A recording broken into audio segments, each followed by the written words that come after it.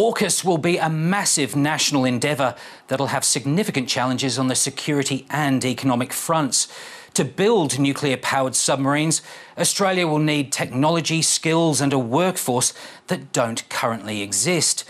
And although initial costs are relatively modest, they will ramp up quickly in the 2030s and beyond. Australia can't afford not to do this, and this is a key investment. I want to give this commitment to the Australian people today that come hell or high water, the Coalition will support AUKUS. Bipartisanship's one thing, but in the context of an ageing population, sizable structural budget deficit and huge cost pressures in aged care, health and the NDIS, something's got to give.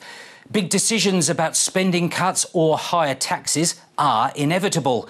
However, they will take courage and a government's preparedness to spend political capital while standing firm against an assertive superpower and Australia's biggest trading partner, China.